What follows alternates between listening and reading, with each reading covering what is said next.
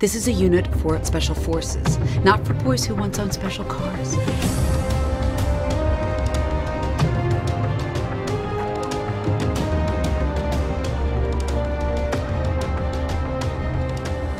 Welcome back, Autobots, Decepticons, and everything in between to another Transformers theory. Today we're going to dive into the intriguing history of the Non-Biological Extraterrestrial Species Treaty, better known by its acronym NEST. For those who may not remember, NEST was the military organization that assisted the Autobots in their fight against the Decepticons during the events of Revenge of the Fallen and Dark of the Moon. Since there is a ton of lore about NEST, I will be creating a timeline of events from its founding to its termination as well as its subsequent reactivation. To do this, I will be using information the films give us in addition to some of the info the tie-in movie comics provide. Though much of the information from them are no longer canon due to Age of Extinction and The Last Knight screwing up their timeline, I will be using significant dates from them and plausible events that I feel would logically line up within the Bayverse in order to help flesh out this timeline. And for those of you who want a deeper understanding of Nest's backstory, I highly recommend checking out my video on Sector 7, as this video builds directly off of that one. So without further ado, let's jump right in and uncover the history of Nest.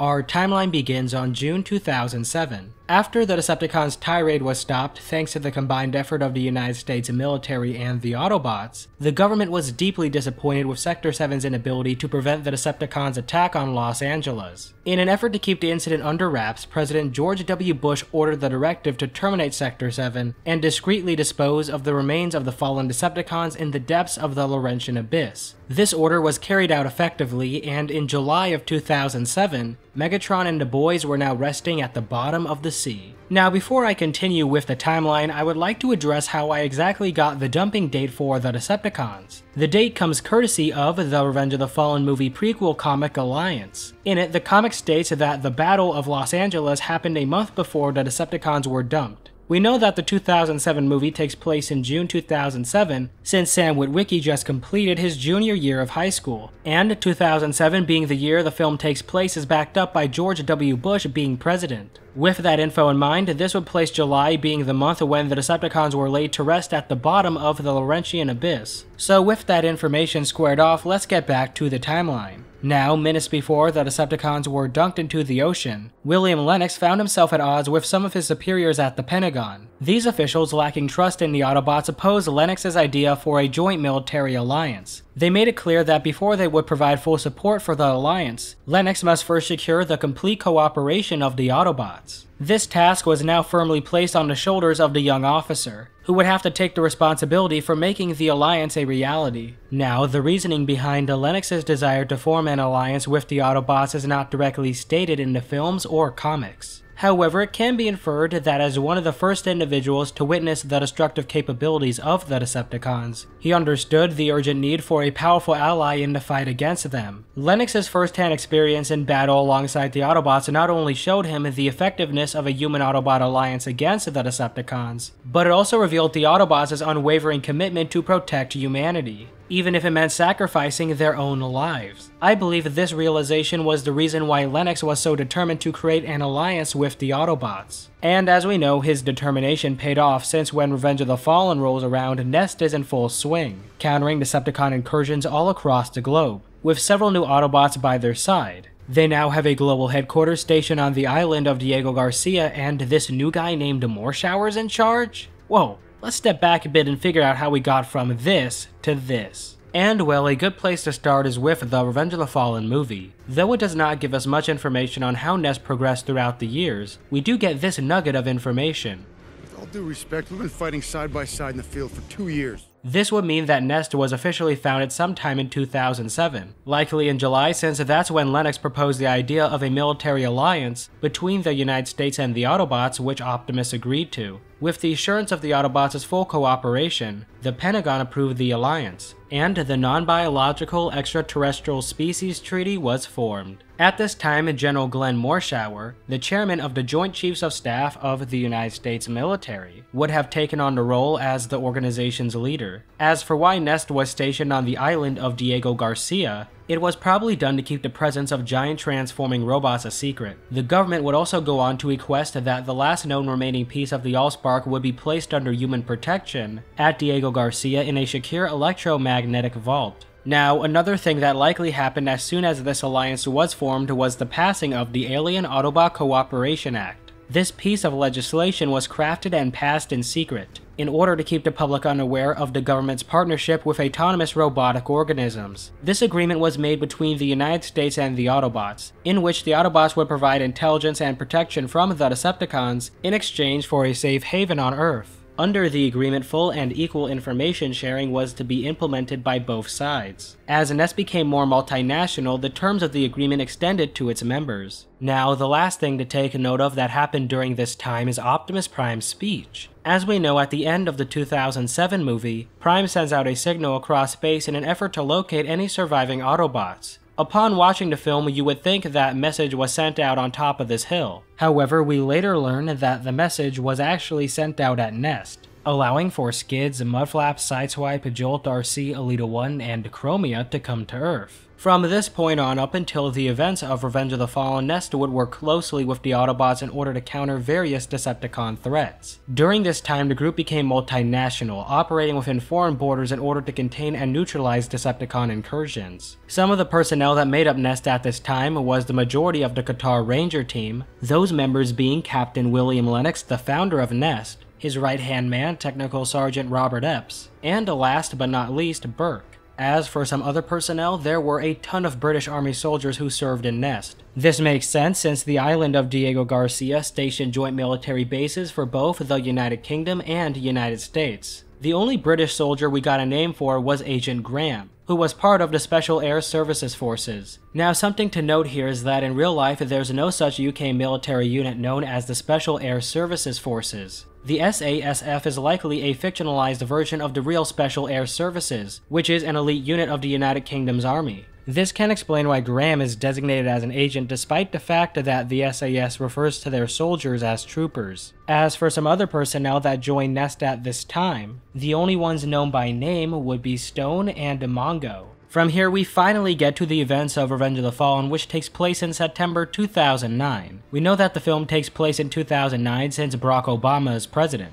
And we know it's the month of September since Sam is starting his first year of college at Princeton University. And classes at Princeton typically begin during the first or second week of September. During the events of Revenge of the Fallen, Nest arrived in Shanghai with a cover story provided by the Chinese government that they were cleaning up a toxic spill in the industrial area. In reality, the Autobot-Human Military Alliance was hunting down the 6th group of Decepticon infiltrators detected in the past 8 months, with the hopes of cleanly taking out the enemy without members of the public witnessing the secret war. During the mission to Shanghai, Morshower authorized Nest to deploy once he learned that the Chinese had sealed off the airspace around the suspected zone. It did not take long to confirm a Decepticon presence, but said Decepticons started things off with a bang, forcing Epps to request air assistance. The Decepticons, Demolisher, and Sideways wrecked a significant portion of Shanghai before they were defeated. Following the events in Shanghai, President Obama dispatched his National Security Advisor Theodore Galloway to Diego Garcia in order to outline the White House's criticisms of the Nest operations and their alliance with the Autobots. When Galloway got to Nest, he pointed out that the administration feared that the reason why the Decepticons continued to stay and come to Earth was to seek vengeance upon the Autobots. Galloway would go on to grill Optimus on why he refused to share information on Cybertronian weapon technology with the United States military when the Alien Autobot Cooperation Act was being drafted. Optimus made it clear that he was well aware of humanity's less than stellar performance in regards to peace, stating that sharing their technology would absolutely do more harm than good.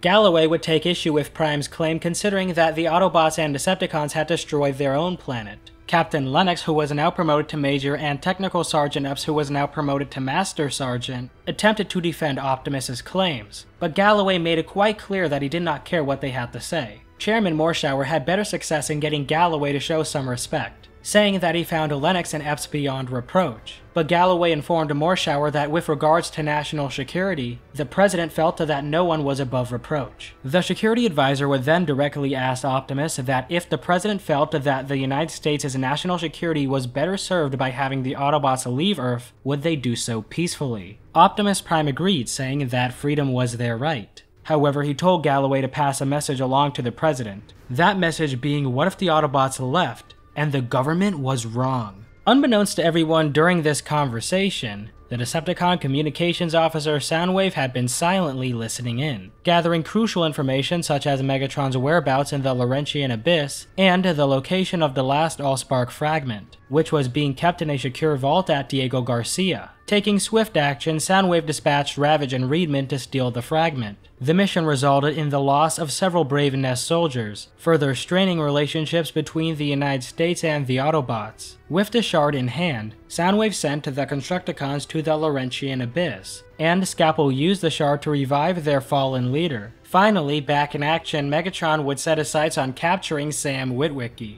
The Autobots would soon send word to Nest of multiple incoming Decepticons, but refused to specify where they were heading and would not respond to Nest's calls. Lennox ordered Nest to be ready for deployment in 20 minutes, but by the time they made it to the US, Lennox received a message from the Autobots. The battle with the Decepticons to rescue Sam Witwicky had not gone well, and Optimus Prime was dead. In the wake of this devastating loss, the Decepticons under the leadership of Megatron's master, the Fallen, launched an onslaught of bolder and more destructive attacks across the world. The Fallen would go on to make a broadcast revealing the Transformers' presence on Earth, demanding that Sam Witwicky be turned over to them or Earth would be destroyed. Among the casualties were Paris, France, and the USS Theodore Roosevelt. In the midst of this crisis, President Obama was flown to a secure bunker somewhere in the middle of the United States. Horrified by the loss of over 7,000 lives, including American sailors, Obama knew that immediate action was needed, and so he called on General Morshower to lead the charge in coordinating a national response. With Morshower focused on forming a strategy, someone was needed to take the reins of Nest, and so President Obama appointed Theodore Galloway, giving him operational control of the unit. Sometime after Optimus Prime's death, his body would be brought to an Air Force base in New Jersey. Before his body had barely hit the ground, the United States military surrounded the Autobots. Lennox ordered the soldiers to lower their weapons, only to learn that Director Galloway was now in charge of Nest. With his newfound power, Galloway used the broadcast and the attacks as an excuse to have Nest deactivated,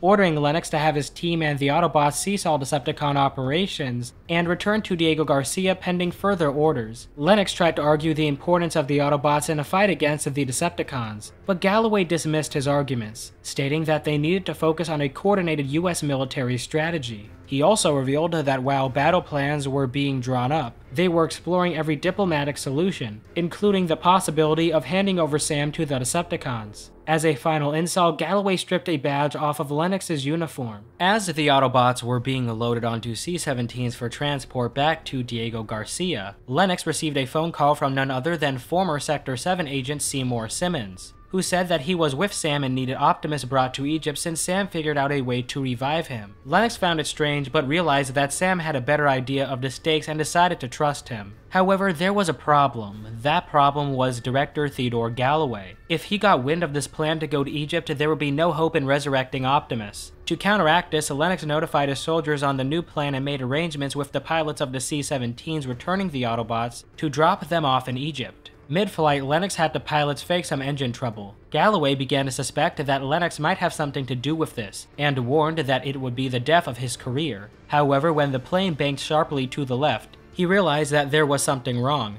and began to visibly panic as his parachute was strapped on. Lennox then tricked the director into opening the parachute while they were still on the plane, pulling him out and removing Galloway as an obstacle. Lennox then had a message with the coordinates to where they were landing sent to General Morshower, including a warning to get ready to bring the rain. Upon receiving this message, Morshower recognized that Lennox had a better idea of what was going on than their national security advisor, and told his men to be prepared to back Nest up if it came to a fight. Eventually, Nest parachuted into Egypt, landing in a village. Lennox would order Nest to be ready for combat, and once Agent Graham had a visual on Yellow Team, Lennox ordered a flare to be popped so Sam and friends could find them. Unfortunately, this flare also got the attention of Starscream, who began attacking the incoming Autobots and released an electromagnetic pulse to disable Nest communications, while Soundwave knocked out the United States' military satellite coverage. Once communications were out, Megatron ordered the Decepticons to attack, with a small force leading to engage Nest. As this was going down, Morshower tried to get in contact with Lennox and his team, but because of the EMP it was impossible. However, by some miracle, he was able to get a phone call from the National Security Advisor. You see, after Galloway pulled his chute, he somehow ended up finding some locals and tried to ask them where he was, only for them to believe that he was saying that he was in the United States. Galloway then called General Morshower and demanded to know where he was. Morshower hung up on Galloway without so much as a goodbye. Although he would have been amused by Galloway's predicament, Morshower was concerned that Galloway could contact them while Lennox and his team could not. Heading to Nest's control room, Morshower learned that they couldn't establish contact with Nest. He also learned that something had blinded all their satellites above the area. Morshower ordered his men to contact Egypt and Jordan to deploy some air assets to locate Nest. Once they saw the war that was raging on, Morshower ordered every available armed unit to the region, thus sparking Operation Firestorm. On the ground, Nest fought a desperate struggle to hold off the Decepticons, until Sam arrived with the Matrix of Leadership.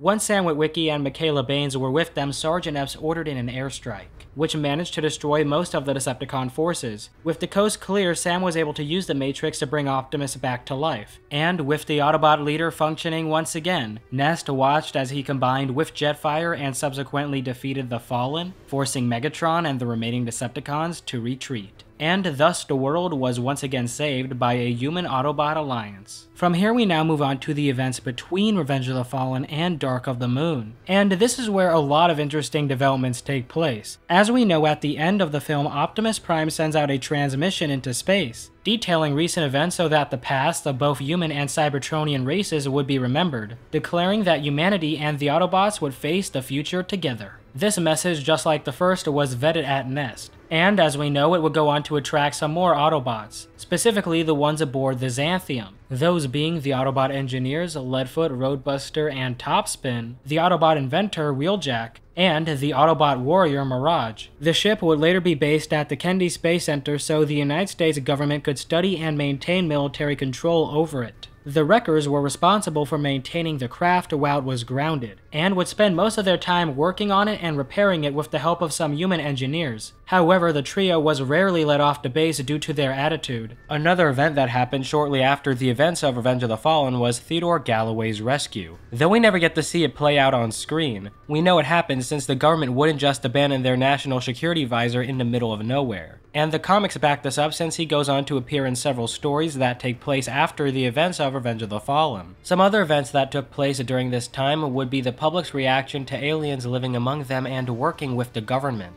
After the Fallen's hack, the secret was out, and there was no way Nest could cover this one up, especially after the global mess the Decepticons made. The extent of what the public knew at this time is not fully known. However, by the time Dark of the Moon takes place, the public is well aware of who the Autobots and Decepticons are, in addition to key players from each faction. Former Special Agent Seymour Simmons would capitalize off of this by going on to write the best-selling book, Codename Hero: How Seymour Simmons and the Aliens Saved the World, which covered his experiences as a Sector 7 agent and how he fought the Decepticons. However, public perception of the Autobots wasn't really high, and by the time Dark of the Moon takes place, half the world would feel safer with the Autobots completely gone. To counteract the fear of Transformers, Nest invented energon detectors and set them up around the globe. They were stationary installments designed to detect energon signatures of Cybertronians, and were heavily used by Nest as a means of locating and tracking Decepticons. Speaking of the Decepticons, they haven't been seen much if at all ever since Operation Firestorm. With a distinct lack of Decepticon threats, Nest began to get involved in policing human affairs across the globe, ever since the Autobots became fully sanctioned members of the United States military. During this time, Nest's global headquarters would be moved from Diego Garcia to Washington, D.C. It would also be disguised as a Department of Health and Human Services building in order to fool outsiders. During this time, a ton of new recruits joined Nest after the organization was declassified to the public, welcoming those who wanted to fight giant alien robots with open arms. The only recruits we know by name would be Mark L, Hardcore Eddie, Zimmerman, and Hooch. During this time, Lennox would be promoted from Major to Colonel. As for Epps, on the other hand, at some point after Operation Firestorm, he would retire from being a soldier due to him wanting a break from aliens shooting at him. He would subsequently be offered a position working on the Xanthium at the Kennedy Space Center. And with all that squared off, we now finally get to the events of Transformers Dark of of the Moon, which takes place in the September of 2013. We know that Dark of the Moon takes place in 2013 since Sam just finished up his 4-year degree in geopolitics, with him graduating from Princeton during the last week of May. We also know that Sam has been job hunting for 3 months due to a line Ron Witwicky says. 3 months out of school and he can't find a job?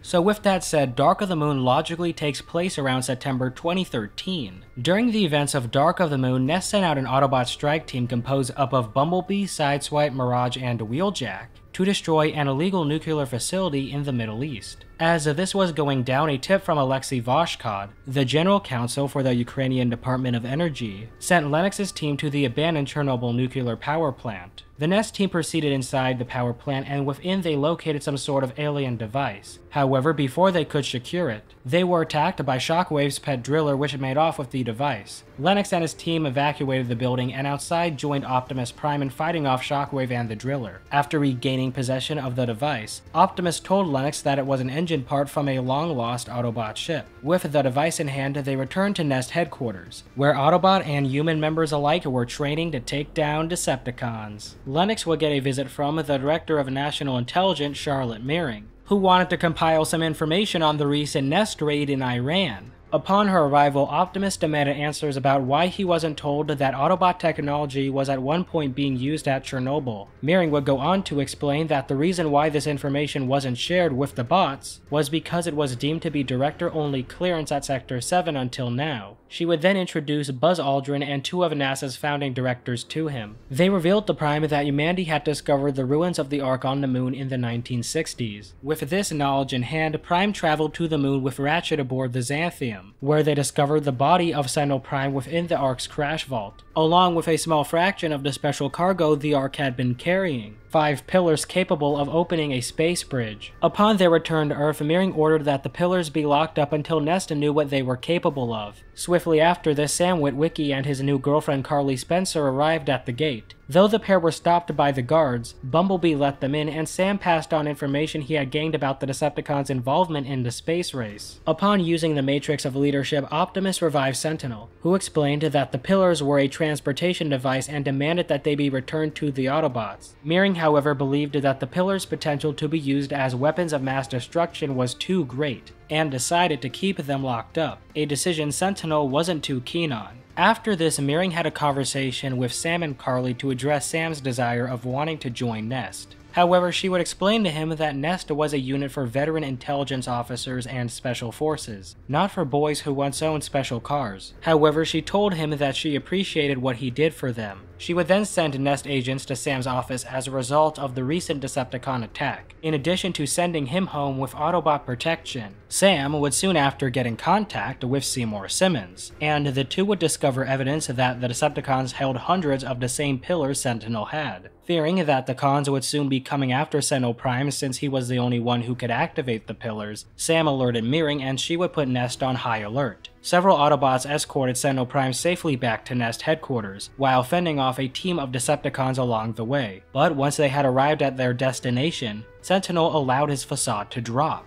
revealing that he had a centuries-long alliance with Megatron. He then killed Ironhide with his Cosmic Rust cannon, and tore the Nest base apart in order to reclaim the pillars. Meering tried to confront Sentinel as he rampaged through Nest. However, there was nothing she could do to stop him. When Optimus eventually rolled up on the scene, she told him that this was all his fault, and would subsequently apologize to Sam for underestimating him. Eventually, Sentinel Prime met up with his Decepticon co-conspirators at the Lincoln Memorial. There, Sentinel opened up a small space bridge, through which Decepticon troops waiting on the moon poured into DC. The Autobots and Nest were overpowered by the sheer amount of Decepticons and retreated after Optimus told them to do so. After retreating to the safety of the Pentagon, Nest would learn from Morshower that combat commands were now at DEFCON 1. Lennox would subsequently explain that approximately 200 Decepticons were now in hiding, and that energon detectors have been triggered as far as South America and China. Nest forces would then receive a message from Sentinel Prime, stating that he and the Decepticons would harmlessly take the resources they needed from Earth in order to rebuild Cybertron, and depart with no further bloodshed if Optimus and his Autobot rebels were exiled from the planet. Hoping that the military would get more time to make a coordinated attack against the Decepticons if they cooperated with them by exiling the bots, Congress swiftly passed legislation to exile the bots from American shores, putting an end to the Alien Autobot Cooperation Act. As a result, the Autobots would be taken down to the Kennedy Space Center in order to be exiled. As the Nest personnel and the Wreckers prepared to ship for launch, Sam got a chance to catch up with Epps while Simmons butted heads with Meering about how exiling the bots was a terrible idea. After the Autobots made their final goodbyes, the Xanthium successfully lifted off from the Kennedy Space Center, but it would soon be shot down by Starscream.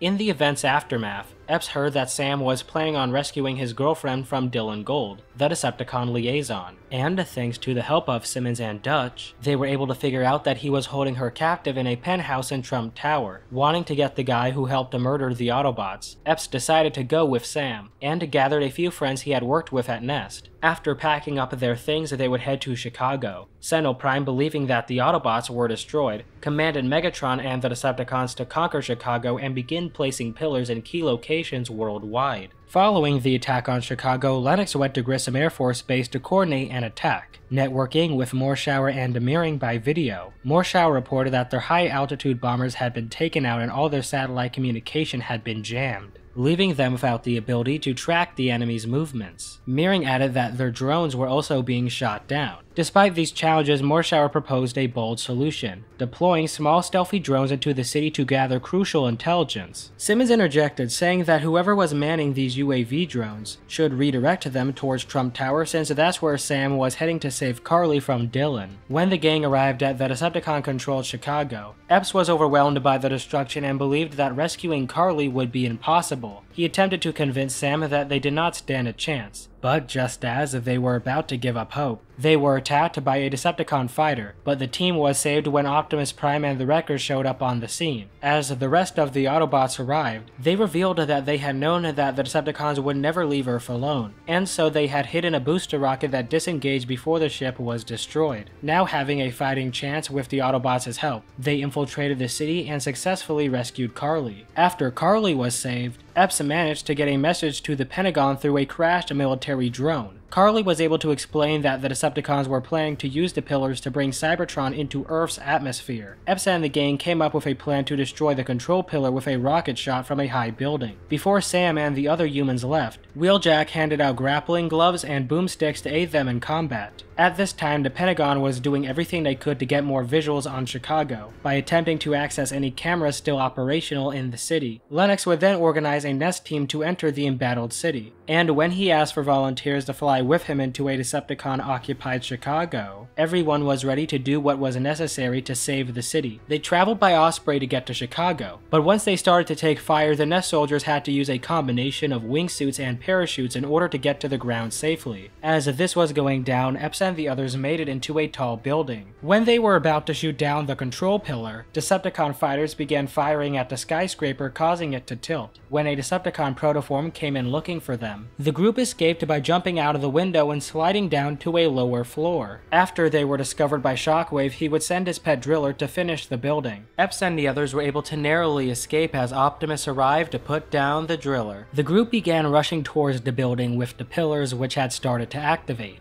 But Epps and his men were separated from Sam and Carly when Starscream took several pot shots at them. Starscream would go on to attempt to squish Sam, but Sam was able to fight back, using the grapple glove to launch onto the robot's eye, and jamming the boomstick in the other, fully blinding him. Lennox and his squad was alerted to the commotion, and started to open fire. Lennox was able to cut Sam free before the bomb in Starscream's head exploded. As they fell, Bumblebee was able to catch them in the nick of time. Back at the Pentagon, the military started to send Tomahawks to the city. Dutch was able to hack into the traffic camera for the Michigan Avenue Bridge, and was able to show that the Autobots were captured. As this was going down, Lennox was in the middle of leading his team to the river, where they rendezvoused with Epps and his group as well as a team of Navy SEALs. They were unable to cross the bridge until Dutch was able to lower it remotely. Once on the other side of the river, Ness set up an ambush to attack a group of Decepticons, including Shockwave. As Lennox and his team parachuted down to get the drop on the Decepticons, Epps ordered the snipers to blind the cons. Stone would then order Demo Team to use the bot busters in order to immobilize the Decepticons. As this was happening, Lennox's parachute got caught on Shockwave. As he got to safety, Zimmerman attempted a Decepticon head kill shot, which didn't end up killing Shockwave but severely damaged him, causing him to fling Zimmerman off of him. As Lennox got Zimmerman out of harm's way, Epps and his team would open fire on Shockwave, forcing him to retreat. As Nest launched their attack on the remaining Decepticons, the space bridge process was temporarily halted by Optimus' strike on the control pillar. As Sentinel engaged Optimus in hand-to-hand combat, the Tomahawks from earlier finally arrived, shooting down several Decepticon fighters, giving Optimus the cover he needed to fight Sentinel. During all this, Dylan Gold was able to make his way to the control pillar, and was able to reactivate it while Sam struggled to stop him. Epps, Lennox, and the other soldiers were unable to provide assistance as they were heavily engaged in fighting the remaining Decepticon forces, but as soon as Sam successfully took down Gold, Epps, Lennox, and the other soldiers arrived on the scene. Epps urgently called for Bumblebee and Ratchet, who then destroyed the pillar, causing the partially formed Cybertron to implode and collapse in on itself. Following the battle, Lennox, Epps, and the rest of the Nest soldiers walked out on the bridge where Optimus had defeated both Megatron and Sentinel, celebrating a well-deserved victory. Just like in Egypt and in Los Angeles, a human Autobot alliance was the way to go when the world needed to be saved from the Decepticons. From here we now move on to the events between Dark of the Moon and Age of Extinction, and here things were not looking too good for Nest. In the aftermath of the Chicago War, public opinion against all Transformers grew considerably, and thus the United States government officially decommissioned the Nest program and replaced it with Cemetery Wind, a CIA-run operation that would continue Nest's mission of hunting down Decepticons. A handful of Nest personnel would end up joining the organization, but I plan to cover this event in greater detail in both my Fall of Public Perception and Birth of Cemetery Wind videos respectively. Now regarding the exact date of Nest's decommissioning, we unfortunately don't have a precise date. However, according to the events described in Age of Extinction, following the Battle of Chicago, a swift act of Congress ended all joint operations between the military and the Autobots. It can therefore be assumed that Nest was shut down no later than a month after the Chicago War, placing their deactivation in October 2013. Now, as for what happened to the majority of Nest personnel, we can assume that they either retired, since Epps would go back into retirement sometime after the events of Dark of the Moon, or alternatively went back to the branch of military they originated from, since by the time The Last Night rolls around, we see that Lennox went back to working for the United States Army Rangers, which was the branch he served under before forming Nest. Besides this speculation, not much is known about what Nest and its other personnel were up to. However, during the events between Age of Extinction and The Last Night, the deeds of Cemetery Wind were eventually exposed to the world, and the organization was replaced by the Transformers Reaction Force, whose actions were more US government authorized. It also appears that during this time Nest was reactivated, since when the events of Transformers The Last Night unfolded, the old Nest base at the Pentagon was still being used. However, the unit was heavily restricted on what they could do, appearing to be only able to be used for UCAV and general surveillance operations in order to help aid the TRF.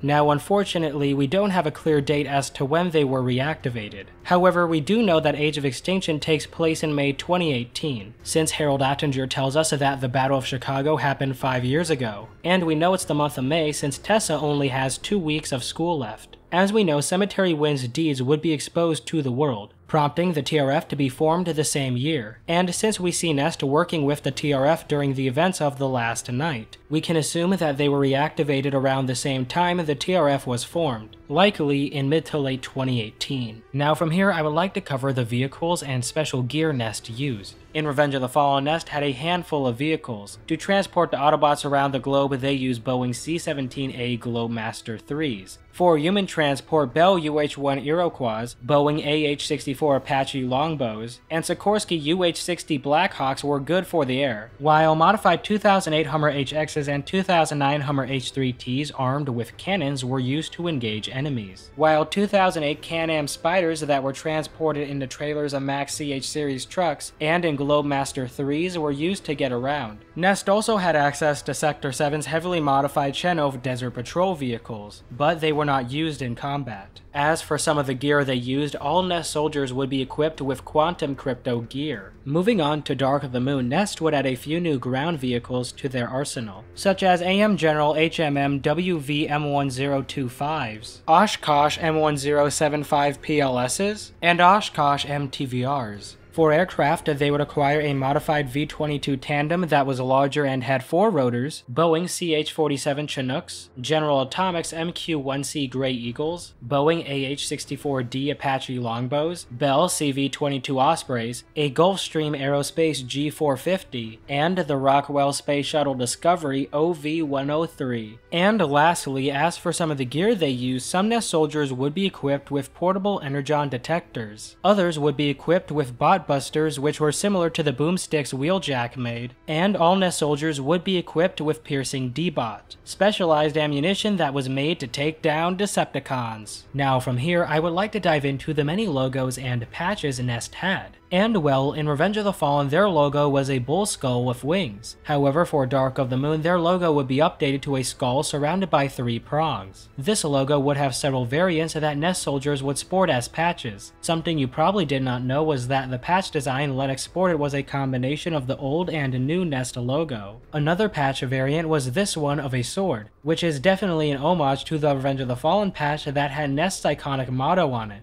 Furthermore, there was another Nest patch, but it wasn't as cool. It was just a black end surrounded by a green background. Speaking of the color green, another cool patch would be the one Agent Graham and Hooch had, which was lime green and appears to say Nest Special Forces or Special Program on it. However, I'm not too sure which one it's supposed to be due to the quality of the photo. Now, there is one last Nest logo you probably haven't seen or even known existed. That would be this one that just says Nest in gray font. This logo was reserved for the engineers at Nest who worked on the various vehicles. Now, the last thing I want to cover before ending off this video is the history behind what the acronym for Nest stands for. Though we call it and know it by the name the Non-Biological Extraterrestrial Species Treaty, this name for the organization was not mentioned in any of the films, with it only being called by its acronym. Different meanings for the acronym have been offered by different sources. On an LG promotional tie-in website, the group was called the Non-Biological Extraterrestrial Species Team, while on Hasbro and Nakara's websites, in addition to the Veiled Threat novel, Nest stood for Networked Element Supporters and Transformers. A mouthful, I know. However, Nest being known as the Non-Biological Extraterrestrial Species Treaty originates from the Revenge of the Fallen storybook The Last Prime. And this name for the group has been used ever since, appearing in IDW's various Dark of the Moon comics, the Transformers Classified novel series, and of course Transformers The Ride 3D. And just like that, now you know the history of the Non-Biological Extraterrestrial Species Treaty. I hope you guys enjoyed this video, and if you have not already, check out the Fixing Transformers playlist for some more awesome theories. But before I go, I want to say thank you to all my wonderful Patreons and channel members for supporting the channel. You guys are the reason why Theorymus has continued to get bigger and better, so a big fat thank you to all of you. And as always, if you enjoyed the video, please consider giving a like rating because it does help the channel a lot. With that said, hit that outro.